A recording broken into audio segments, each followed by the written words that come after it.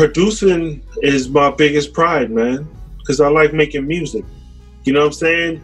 The A&R and the management came with the fact that I was responsible. The A&R came with the fact that I really knew how to make this shit happen, not beyond it had to be my beat, but I'll find this artist a beat that was from someone else that was hot in perfect form. Or I'll find this feature that was perfect for you, and then that shit made it a hit. Or get this person on this record, or use this mix engineer. So that A&R thing, you know, probably second, because that shit I did in my sleep, because with Fifth, it was so much work we was doing, I couldn't do all those beats. We was making records 4 or 5 times in one day. So Banks need a record. I'm not even able to make a beat there at my house every day at this point. So my shit had to come on the 2 days they weren't at my house. So after a while, it was like, yo, I'm gonna get this beat from Rockwilder. I'm gonna get this beat, you know what I'm saying, from anyone, you know what I'm saying, Jake One, whoever it was at the time, and just help all these other producers as well get their music out there. And it was never about the name. It was always about the quality of music, and that's all we cared about. That shit had to be hot.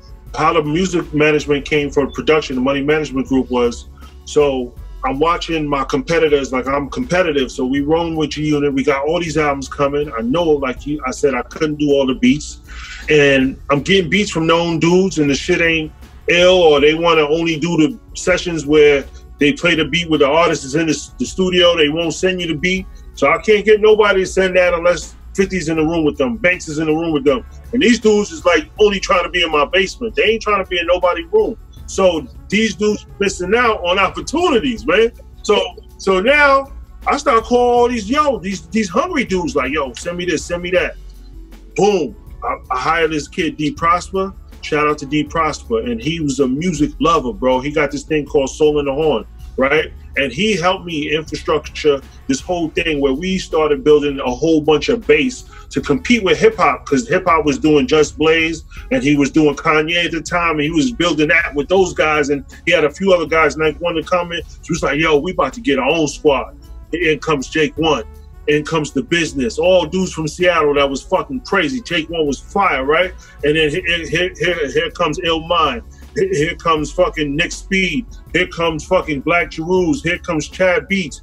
Here comes fucking, did I say Ill Mind already? Here comes High Tech, the big homie. You know what I'm saying? Because I met Tech again through Dre, because he was doing music through Dre. And when he gave us beats for 50, I was like, yo, he gave it through Dre. Dre played it. I was like, yo, I got to get with Tech. And me and Tech connected and formed a good bond. And then from there, we just started going, man. We started getting busy, man. And I was taking their music and using it for everything we was doing, and sending it to everyone that was listening for music, man. And we kept it going, man.